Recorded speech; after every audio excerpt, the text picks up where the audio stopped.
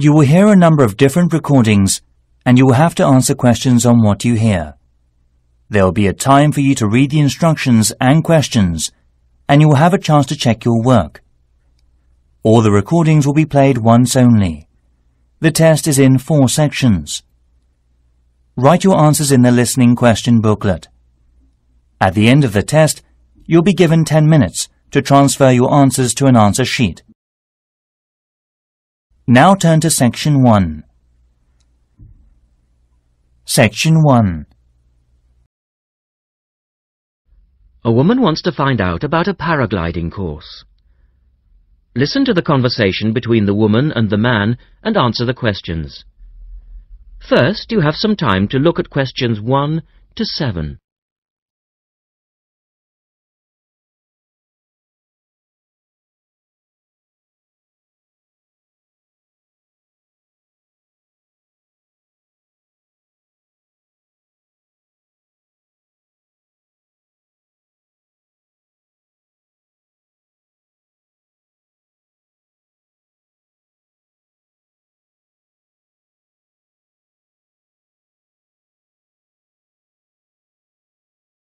Now we shall begin.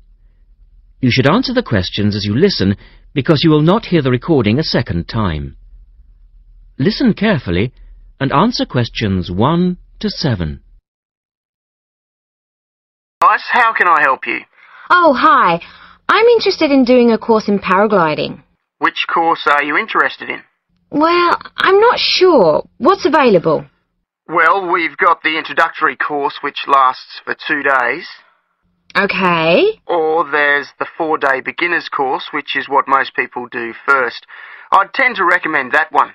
And there's also the elementary pilot course, which takes 5 to 6 days depending on conditions. We might try the beginner's course. What sort of prices are we looking at? The introductory is $190. The beginner's course, which is probably what you'd be looking at, is $320. No, sorry, $330. It's just gone up. And the pilot course is $430. Right. And you also have to become a member of our club so that you're insured. That'll cost you $12 a day. Everyone has to take out insurance, you see. Does that cover me if I break a leg? No, I'm afraid not. It's only third party and covers you against damage to other people or their belongings, but not theft or injury. You would need to take out your own personal accident insurance. I see.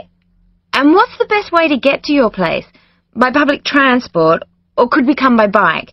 We're pretty keen cyclists. It's difficult by public transport, though there is a bus from Newcastle.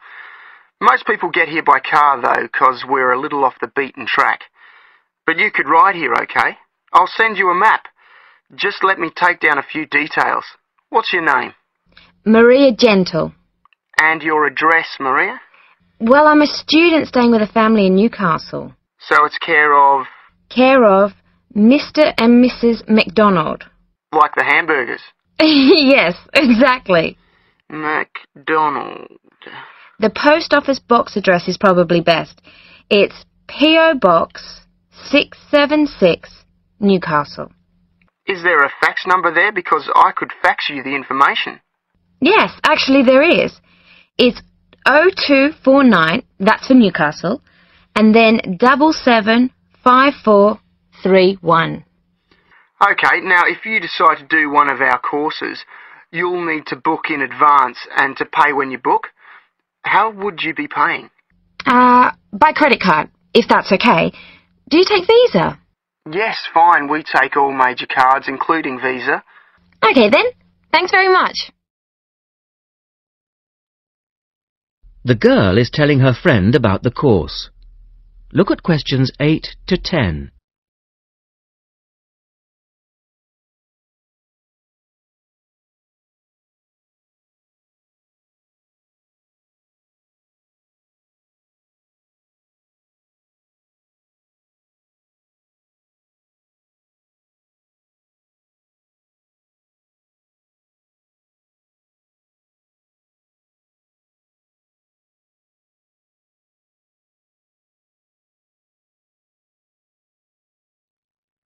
Now listen to their conversation and answer questions 8 to 10. Hi, Pauline. Hi, Maria. What's that you're reading? Just some information from a paragliding school. It looks really good fun. Do you fancy a go at paragliding? Sure. Do you have to buy lots of equipment and stuff? Not really. The school provides the equipment, but we'd have to take a few things along. Such as? Well, it says here, clothes, wear stout boots, so no sneakers or sandals, I suppose, and clothes suitable for an active day in the hills. Preferably a long-sleeve t-shirt. That's probably in case you land in the stinging nettles. It also says we should bring a packed lunch. We do not recommend soft drinks or flasks of coffee. Water is really the best thing to drink. We need to bring suntan lotion and something to protect your head from the sun. Okay, that sounds reasonable.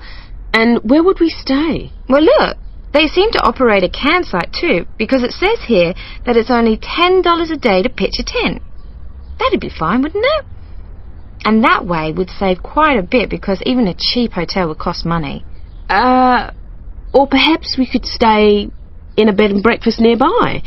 It gives a couple of names here we could ring. I think I might prefer that. Hotels and youth hostels would all be miles away from the farm, and I don't fancy a caravan. No, I agree. But let's take a tent and pray for good weather. Okay, let's do it. What about next weekend? No, I can't. I'm going on a geography field trip. And then it's the weekend before the exams, and I really do need to study. Okay then, let's make it the one after the exams. Fine. We'll need a break by then. Can you ring and let me know if you can find out some... That is the end of section 1. You now have half a minute to check your answers.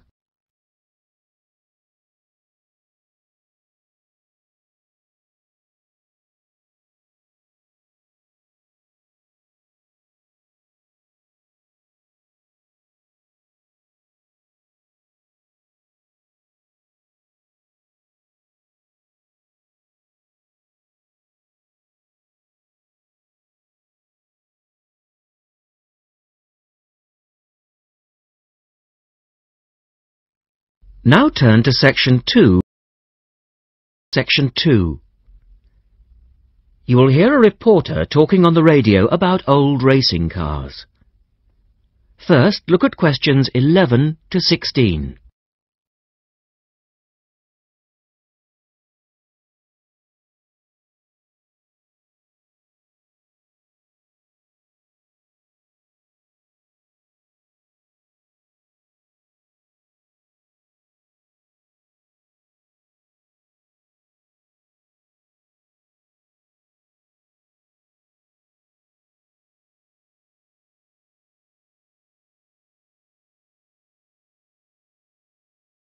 As you listen to the first part of the talk, answer questions 11 to 16. The Goodwood Museum is currently celebrating some of the most extravagant types of car design in its Festival of Speed. Here's our reporter, Vincent Freed, who's on site to tell us about some of the cars on display. Well, here I am, standing in front of one of the most prestigious cars ever built, the Duesenberg. A fantastically expensive, luxurious car built in the early part of the 20th century and bearing all the glamorous qualities of the Jazz Age. How many were there? Well, only 473 Duesenberg J-types were ever built, and the model here is one of the rarest. Each had a short 125-inch chassis or framework, and the body was always in the form of an open two-seater. The technology behind the car's 6.9-litre engine was extraordinary. It featured capsules of mercury in the engines to absorb vibration and provide an incredibly smooth ride. In fact, these cars offered unparalleled performance. In an age when 160 kilometers per hour was considered very fast, the Duesenberg promised a top speed of 180 kilometers per hour. And could do 140 kilometers per hour in second gear. Duesenberg, who designed the car, sold it as a frame and engine. This was typical of the age again, and many prestige manufacturers such as Rolls-Royce did exactly the same. Owners able to afford the hefty $9,000 price tag for the basic car would then commission a coachwork company to build a body tailored to their own individual requirements.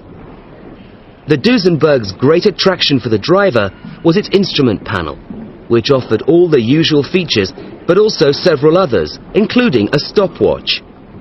It was the Duesenberg's technology that lay behind its success as a racing car, and they dominated the American racing scene in the 1920s, winning the Indianapolis Grand Prix in 1924, 25 and 27.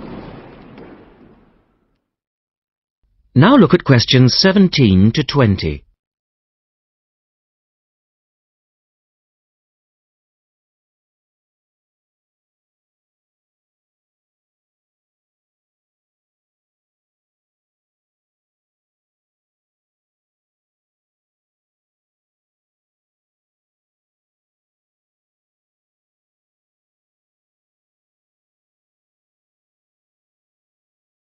As the talk continues, answer questions 17 to 20. On to another celebrity, the 1922 Leia Helica. Only 30 of these French propeller cars were built, and the model here at Goodwood, which was the fourth to be made, is thought to be the only surviving example still capable of running. The brains behind this car was Marcel Leia, who was an aviation pioneer first and foremost, and the influence of flying is quite apparent in the car. The Leia very strongly resembles a light aircraft with its front propeller, but in this case it's minus any wings, of course. It's quite odd to think that this car was whirring through France just as the Duesenberg was blasting down roads at 160 kilometers per hour across the Atlantic. The Leias were used regularly in France in the 1920s, and were even produced in saloon and van form, as well as two-seater. The Leia matched its propeller drive with its equally bizarre steering, which used the rear rather than the front wheels. But despite looking rather frail, it was a tough machine. In fact, when troops tried to steal it during the Second World War, the car's baffling design was clearly beyond the would-be thieves, and it ended up being driven into a tree, breaking the propeller.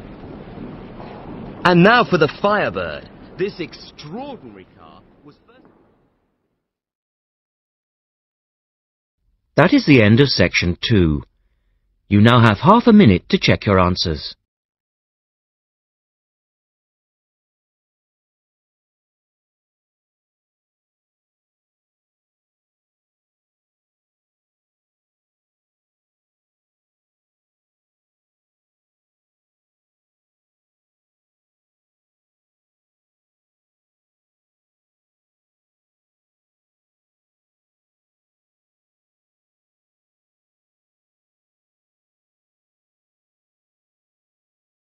Section 3. You will hear two students, Frank and Nicole, discussing their research on university waste. First, you have some time to look at questions 21 to 25.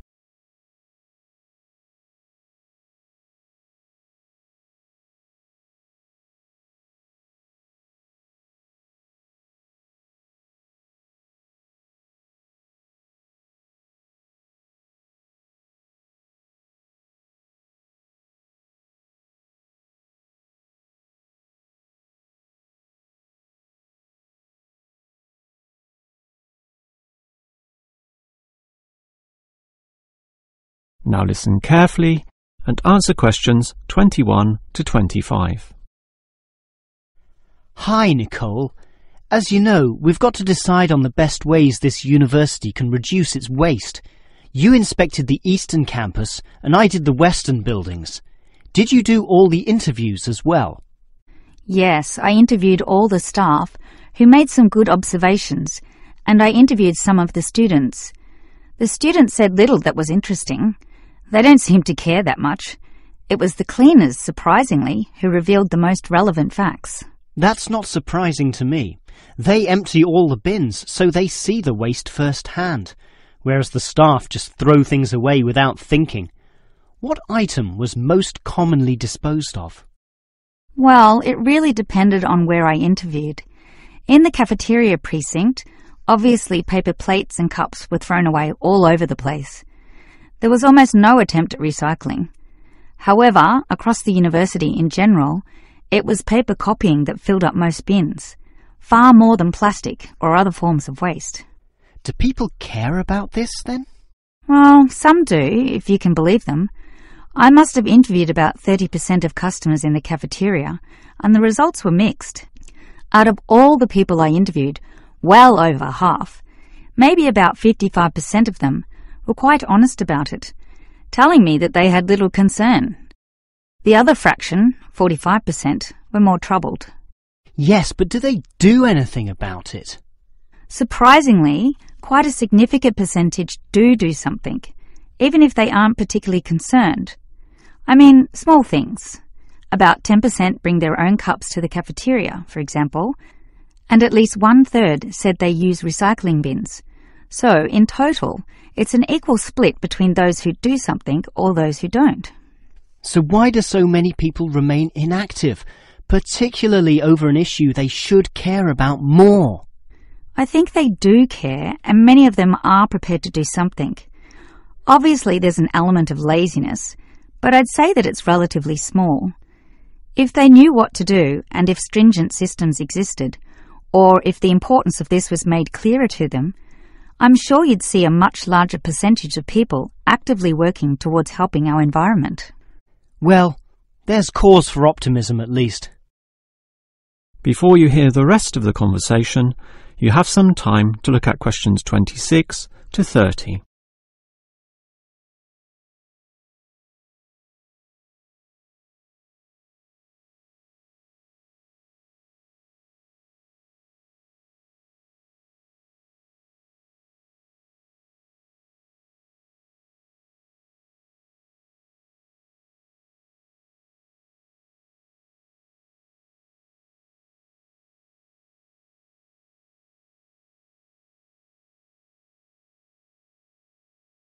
Now listen and answer questions 26 to 30. Clearly then, there's a significant waste of paper here at this university, so I've worked out one practical suggestion which could help reduce it, specifically the waste from the excess photocopying. Let me hear it then. Obviously, for a start, we've got to ensure that people, including the staff, without exception, copy both sides of a page. We can't tolerate single-sided copying. It's just far too wasteful. Absolutely. Just more trees being chopped down. But as people are doing copying, there may be adjustments and practice copying, producing single-sided copies or blank pages not wanted and not intended for use. These need to be deposited into a tray for intended recycling. You know, for recopying onto the blank side of the page. But people don't usually do that. I'm afraid it's just human nature. No matter how unimportant the copying is, they prefer to use fresh paper. Yeah, I agree with you, which is why you need to display these papers right in front of everyone with a clear sign, "Please reuse," to make it easy for them to do so. They still won't do it. I know. That's why you take some of these papers and regularly stack them inside the copier in a special tray once a day, say in the morning. Well, that's getting better, making it easier for them to use the paper. But still, I'm afraid many won't. That's why you allow everyone to select this tray when copying. You distribute numbers or codes to every person, giving them special access to this recycling tray. Every time they use papers from this, it's tallied up to their account. I know I'm sounding a bit negative, or even cynical here, but why should they bother using that tray? Because the person who does the most copying from this recycling tray gets, say, a cinema pass or lottery ticket or some other sort of reward. Oh, right. Now that's a system which might just work. Let's trial it in the office and see what happens. That is the end of section 3. You now have half a minute to check your answers.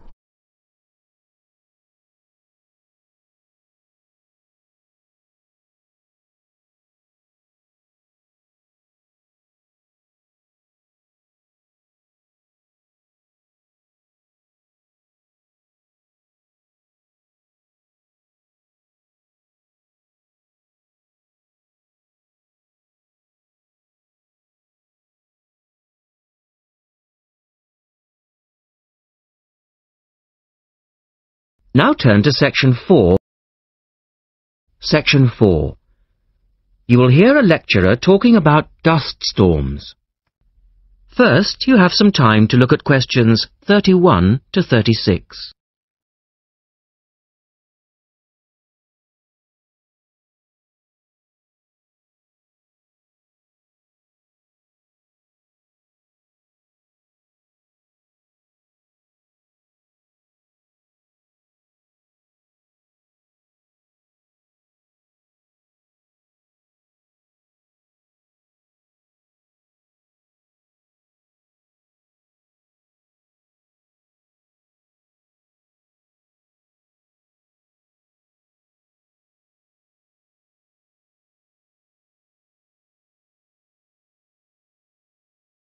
Now listen carefully and answer questions 31 to 36. In the last lecture, we looked at the adverse effects of desert dust on global climate. Today, we're going to examine more closely what causes dust storms and what other effects they can have. As you know, dust storms have always been a feature of desert climates, but what we want to focus on today is the extent to which human activity is causing them. And it's this trend that I want to look at, because it has wide-ranging implications. So, what are these human activities? Well, there are two main types that affect the wind erosion process, and thus the frequency of dust storms. There are activities that break up naturally wind-resistant surfaces, such as off-road vehicle use and construction. And there are those that remove protective vegetation cover from soils, for example, mainly farming and drainage. In many cases, the two effects occur simultaneously, which adds to the problem. Let's look at some real examples and see what I'm talking about. Perhaps the best-known example of agricultural impact on desert dust is the creation of the USA's Dust Bowl in the 1930s. The dramatic rise in the number of dust storms during the latter part of that decade was the result of farmers mismanaging their land. In fact, choking dust storms became so commonplace that the decade became known as the Dirty 30s. Researchers observed a similar but more prolonged increase in dustiness in West Africa between the 1960s and the 1980s, when the frequency of the storms rose to 80 a year, and the dust was so thick that visibility was reduced to 1,000 meters. This was a hazard to pilots and road users. In places like Arizona, the most dangerous dust clouds are those generated by dry thunderstorms. Here, this type of storm is so common that the problem inspired officials to develop an alert system to warn people of oncoming thunderstorms. When this dust is deposited, it causes all sorts of problems for machine operators. It can penetrate the smallest nooks and crannies and play havoc with the way things operate, because most of the dust is made up of quartz, which is very hard. Another example. The concentration of dust originating from the Sahara has risen steadily since the mid-1960s. This increase in wind erosion has coincided with a prolonged drought, which has gripped the Sahara's southern fringe. Drought is commonly associated with an increase in dust-raising activity, but it's actually caused by low rainfall, which results in vegetation dying off. In the second part, the speaker talks about the drying up of the Aral Sea. Look at questions 37 to 40.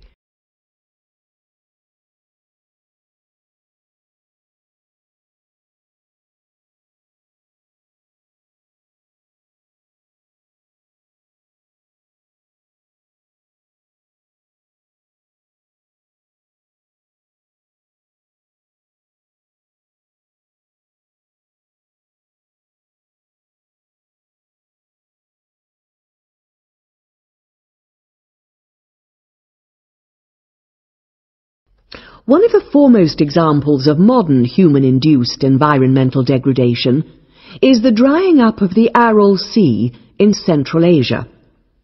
Its ecological demise dates from the 1950s, when intensive irrigation began in the then Central Asian republics of the USSR.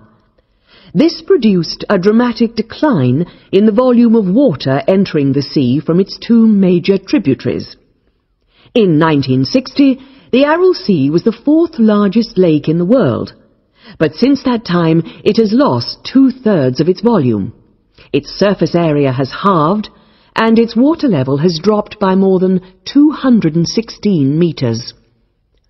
A knock-on effect of this ecological disaster has been the release of significant new sources of wind-blown material as the water level has dropped. And the problems don't stop there. The salinity of the lake has increased so that it is now virtually the same as seawater. This means that the material that is blown from the dry bed of the Aral Sea is highly saline.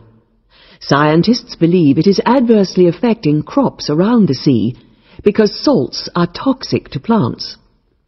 This shows that dust storms have numerous consequences beyond their effects on climate, both for the workings of environmental systems and for people living in drylands.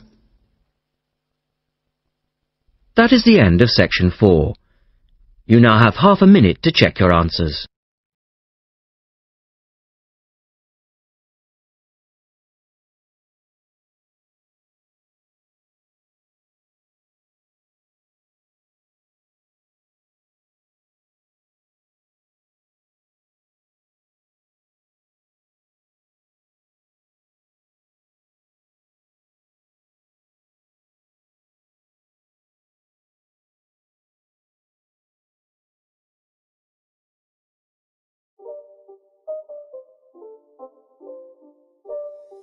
It's not a game, it's a rich thing.